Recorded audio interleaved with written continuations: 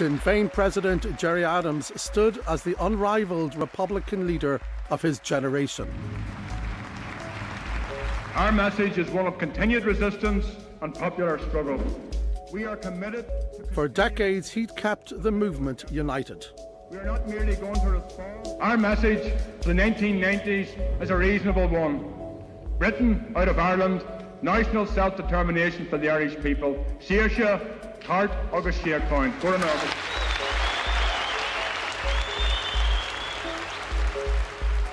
His comrade in arms, Martin McGuinness, knew Adams was talking about negotiating an end to the war. Both were on the 7-man Army Council that ran the IRA.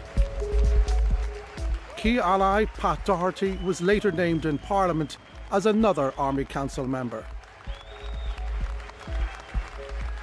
All major decisions were voted on, and because Adams also had the support of 1940s veteran Joe Cahill, he was virtually guaranteed to overcome any opposition from the 3 remaining members.